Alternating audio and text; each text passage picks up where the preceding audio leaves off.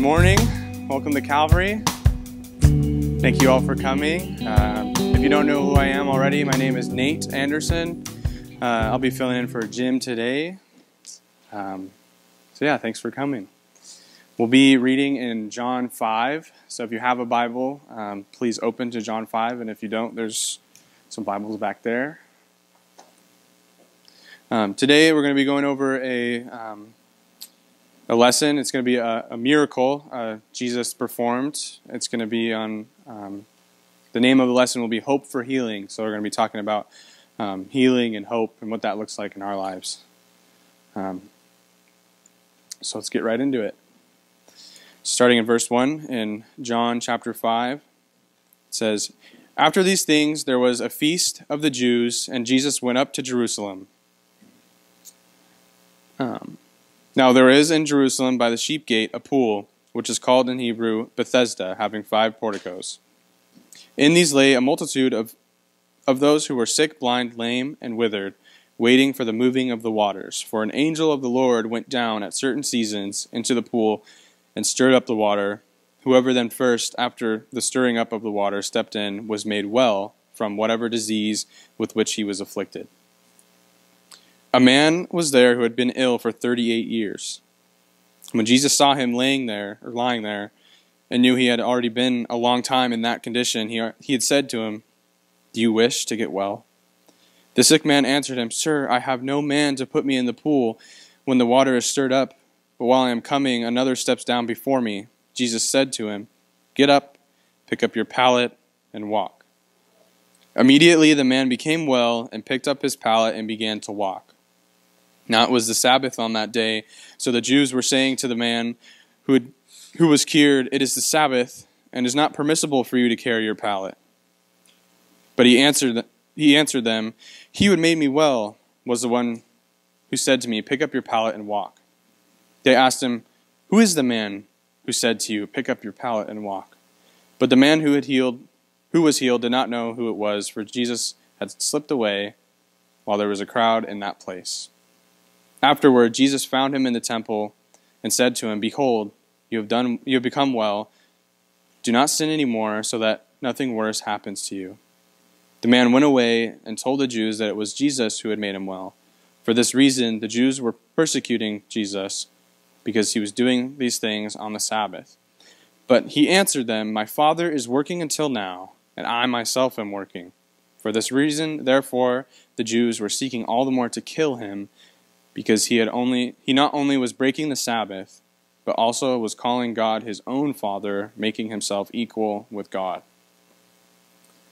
So, first off, we see this is a story, a miracle that Jesus had performed. And it kind of paints this picture, this sets the scene of this pool that all these sick and ill people were sitting at. And it says there's 5 porticos, meaning it's an Italian word or Latin word for porch. So it's 5 different areas full of sick people, and we're going to be focusing on one sick, ill, the lame man, the paralytic, that we'll call him, who had been there perhaps the longest for 38 years. It also says that the waters were stirred up by an angel of the Lord, meaning God was working through this pool to heal people.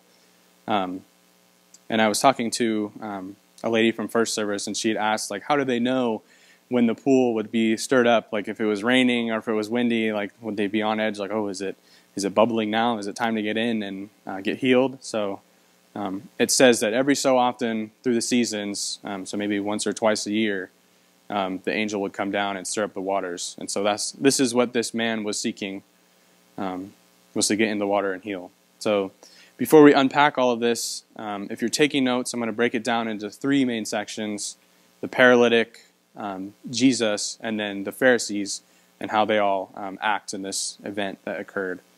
And in each main section will be 3 points that we'll be covering. So the first person we'll be focusing on is the paralytic. And the first point is that we see the paralytic was desperate. He was there for 38 years, but he was lame. So the healing that was there right in front of him, he couldn't access because he was unable to move, and he wasn't able to get help because who who would help him if they wouldn't be able to get in there first. So first, if you're taking notes, first point is paralytic was desperate. He was there for almost 40 years. Next, we see that the paralytic was hopeful. This is the most important part that we'll be touching back on throughout the study, but we can assume that he had seen healing take place at this pool, that they've seen the waters stir and people have got in and perhaps even left the area healed. So his hope was that he could get in and get healed as well. He could have given up. He could have, he can't go anywhere, so he's there for the long haul. But we can assume that he has witnessed healing at that pool and he wants to have that as well. So he had been holding on to hope for almost 40 years. So a verse that pops out at me, or that came to mind when I was reading this, was Isaiah 40:31. It says, "Yet those who wait for the Lord will gain new strength. They will mount up with wings like eagles. They will run and not get tired. They will walk and not become weary." So in this translation, it says those who wait on the Lord will gain new strength. In other translations, it says hope. So those who hope on the Lord, or hope for the Lord, they'll gain new strength. So just like this man hoped for 40 plus years, or 38 years, almost 40 years, he was able to hold on to that hope for that long. So the man waited and hoped. So hold on to hope. We came across a quote from Greg Laurie that he has used multiple times on different occasions in sermons and lessons. On hope, he says, "We can live 40 days without food, 3 days without water, approximately 8 minutes without air.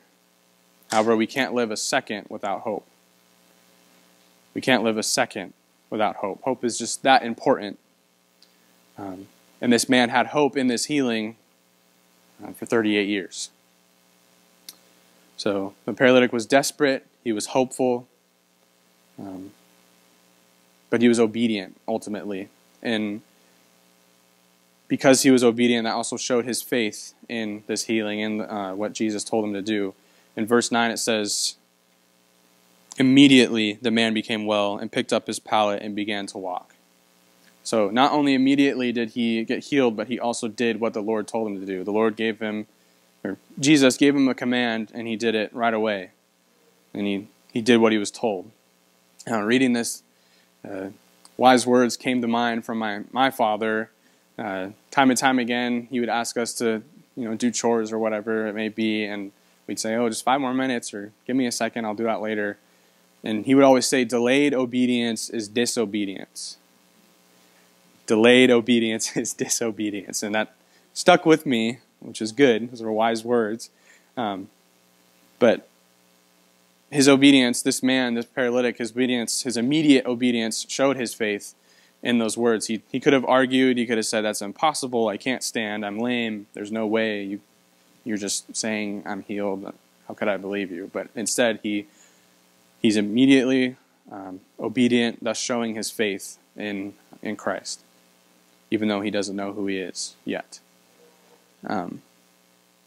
So he had a desperation, he had hope in this healing that he needed so badly and he wanted, and ultimately he was obedient and he showed his faith through this.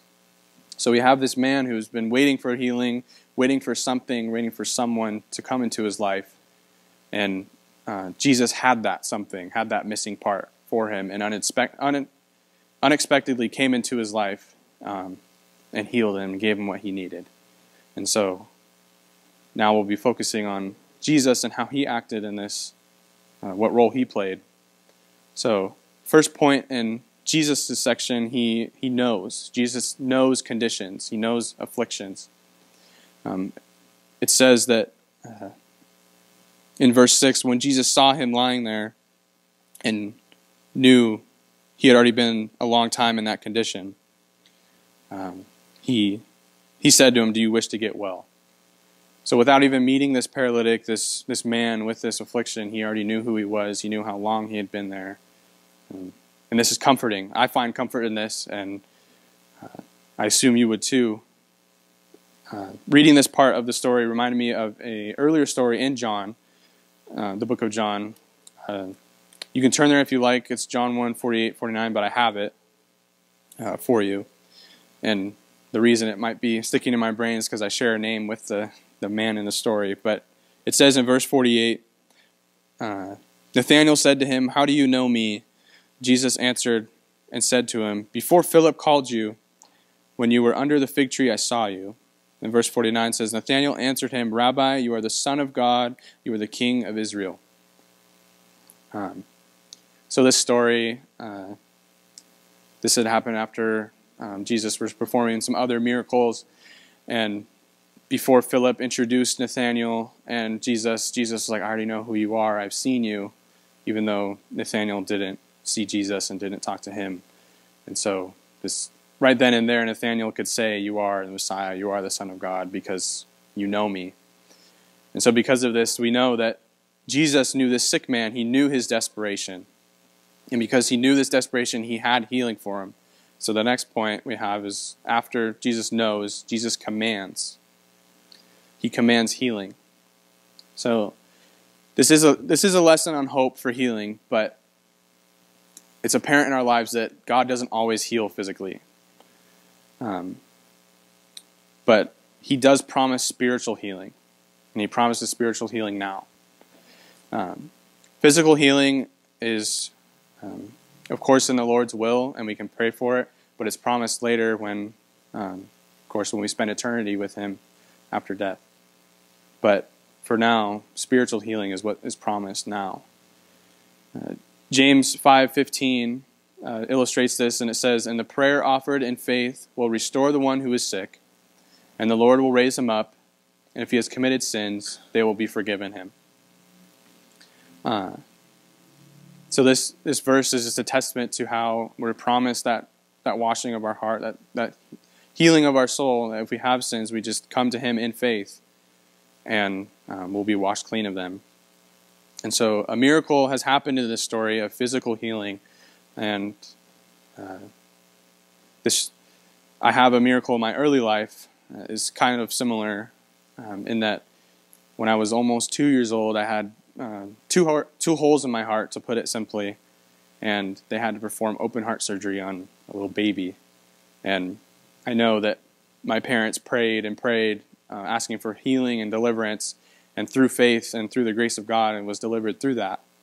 And to this day, we still call it a miracle, and we see it as a miracle. But just like God worked through that pool to heal people, God can work through other things in our lives today, like those doctors and the equipment they use to keep me going. It's just a miracle in my life, or in parallel to the miracle in this story.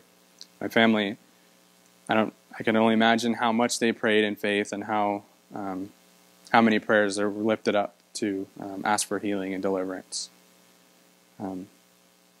But the way that before we get to the third point on Jesus, we'll be jumping into the Pharisees and how they acted and what role they played, and the way they responded to this miracle. It's pretty interesting. In verse 10, it says, "So the Jews were saying to the man who is cured, 'It is the Sabbath, and it is not permissible for you to carry a pallet.'" So they were being nitpicky in their judgment. And first point of the Pharisees is that the Pharisees were legalists. They were being legalistic. They're saying you're technically moving property on the Sabbath. Why would you be doing that? So I can only imagine if I got healed and I'd come out of the hospital, all closed up, stitched up, healed, and someone said, "Oh, you can't walk freely. You can't be healed. You can't do what you haven't been able to do." So they're basically telling them you can't walk, you can't move right now, you're going to have to wait. How silly would that be? So that the Pharisees were legalists. But it boils down to one thing, and that's the second point on the Pharisees, that they were jealous of Christ, of God, of the power he had. And so we have this situation of ability versus non-ability. Jesus was able to heal this man, and the Pharisees were not. And so ultimately he's more powerful than them, and they couldn't have that. And verse 12, 16, and 18, there's instances of this evidence of them being jealous. In verse 12, saying, who is the man who healed you? So they want to know who did this. And then in 16, they were persecuting Jesus because he was doing these things on the Sabbath. And then 18, they ultimately seek to kill him, which it all boils down to them just being jealous of him. And so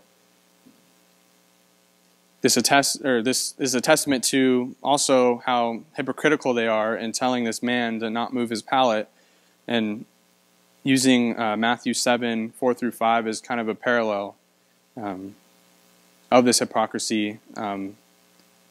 It says in verse 4, or how can you say to your brother, let me take the speck out of your eye, and behold, the log is in your own eye? You hypocrite, first take the log out of your own eye, and then you'll see clearly to take the speck out of your brother's eye. So in this instance, we can call the man moving his palate as a speck. I mean, he's not doing anything wrong in the eyes of God, because God himself, Christ, told him to pick up his pallet and walk, so he's doing what he's told. But from the Pharisees' point of view, it's a wrongdoing. But that doesn't matter because of how hypocritical they're being, and saying you can't do this when they have their own problems, being jealous of God and ultimately wanting to kill God. They have their own problems that they need to work out before calling someone else out for doing something that wasn't wrong. Which brings us to the third point, that they weren't only legalists or jealous, but they were bloodthirsty. They wanted to kill Jesus. And this goes back to the root of the second point, the jealousy that they had for Jesus, because he had ultimate authority. He had power to heal just by speaking words of healing. In a verse that kind of ties us together in James 3, 14 through 16, talking about jealousy being the root of evil, it says, but if you have bitter jealousy and selfish ambition in your heart, do not be arrogant and so lie against the truth. This wisdom is not that which comes down from above, but is earthly, natural, demonic. For where jealousy and selfish ambition exist, there is disorder and every evil thing. We see it here as an example. The Pharisees are jealous of God, and so they go to the extreme of wanting to kill him after persecuting him. So it truly is the root of their problems that they have with Jesus. But that brings us to our third point about Jesus. Because he has an ultimate authority and power, and the Pharisees don't like that, and they're jealous of that power, it's apparent that Jesus is king. So if you're taking notes, Jesus knows, Jesus commands, and Jesus is king. He has ultimate authority and power. And there's a similar situation like this in Mark 2, 23, verse 23 to 28. You can turn there if you want, but I have it. So starting in verse 23, it says,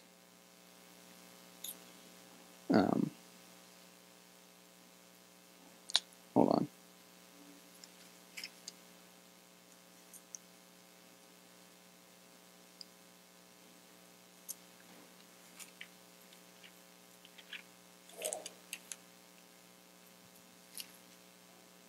It says, and it happened that he was passing through the grain fields on the Sabbath, and his disciples began to make their way along while picking the heads of grain. The Pharisees were saying to him, look, why are they doing what is not lawful on the Sabbath? And he said to them, this is Jesus speaking, have you never read what David did while he was in need and he and his companions became hungry? How he entered the house of God in the time of Abiathar, the high priest, and ate the consecrated bread, which is not lawful for anyone to eat except the priests. And he also gave it to those who were with him. Jesus said to them, the Sabbath was made for man, and not man for the Sabbath. So the Son of Man is Lord even of the Sabbath. So here we have a similar example of the Pharisees persecuting Jesus for doing something that they thought was unfit during that time. But it's illustrated clearly that he says, that doesn't matter because I have ultimate authority. I have ultimate power. over these things. I am the Lord of the Sabbath. That's what Jesus is saying. So these things that they're doing are permissible. So what the Pharisees have on these people is a binding legalism, making it so they can't do what they need or do what they what Christ sees fit. So we have Jesus knows, Jesus commands, and Jesus is ultimately, he's king. He has ultimate authority and power. So the parallel, we come to healing in our own lives. So we can compare ourselves as mankind to the paralytic. The paralytic is sick. He's been sick his whole life, lame, unable to walk. And it's a hard subject to talk about, some groups. But the fact is that we were born into sin. We're ill with sin. It says in Romans 3:23, "For all have sinned and fall short of the glory of God." There's a comma there, and there's a second part that's important to tack on, but we'll be discussing that in a bit. But we're desperate, just like the man was. We're desperate for healing. We're desperate for spiritual healing. And when we are desperate, Jesus knows our afflictions. He knows the things we've been through. He knows our physical issues as well as our spiritual issues. The whole chapter of Psalm 139 is all about the Lord knowing us. It's a very comforting chapter in the book of Psalm. And if you haven't read it, I highly recommend you take a note and read it later. But it's all about God knowing us. It talks about him knowing our thoughts, our actions, the words before they leave our lips, our bodies. He talks about him creating us in the womb and knowing us before we were even conceived. He knows us better than we know ourselves. The first verse of Psalm 139, verse 1, sums it up. It says, "O Lord, you have searched me and known me." This is comforting.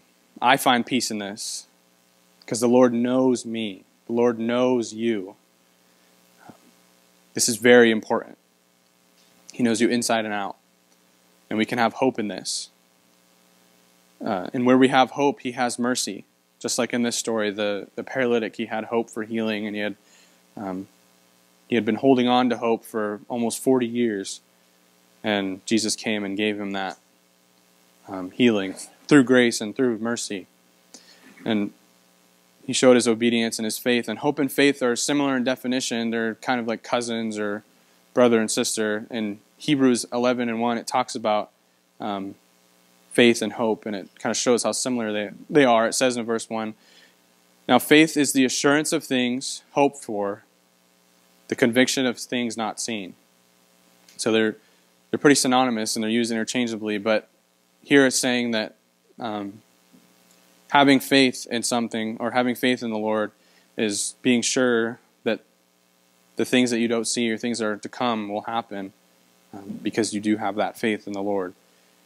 And so like the man being obedient and standing without question, just there in that moment he had faith that he was healed and that he'd be able to walk. And this lesson is called Hope for Healing because hope is so important today. I mean, having hope in the right things, not just hope in general, but having hope in Christ. I mean, people have hope in the wrong things today. And kind of a silly way to put it is that there's a lot of coping and not enough hoping today. Let's say that again. There's a lot of coping, but not enough hoping today in our world. People are putting their hope in money or their job or themselves, which is the biggest thing. What can we do? So putting your hope and faith and trust in the Lord is the best thing to do even today. And as mankind progresses, that's the most important thing, is to hold on to that hope. And ultimately, holding on to hope shows obedience, and when we're obedient, we show faith. And when we show faith, he heals. Always spiritually and physically when the Lord wills it. So praying for physical and spiritual healing is what the Lord wants. And if you put your faith in the Lord, he will heal your heart and clean your soul. And so continuing from the first verse that we talked about, where we have this affliction that that God knows that we have, that Jesus knows. He knows we're ill with sin. In Romans 3:23, it says, "For all we've sinned, fall short, glory to God." But there's that comma, and it's continued, saying in Romans 3:24 through 25, "Being justified as a gift by his grace, through the redemption which is in Christ Jesus, whom God displayed publicly as a propitiation in his blood through faith. This was to demonstrate his righteousness, because in the forbearance of God he passed over the sins previously committed." So the continuation of Romans 3:23 saying we're ill with sin, we have that, is that there's that healing for us, that God sent down his only Son to die on the cross, shed his blood, and forgive us of those sins, and to heal us spiritually.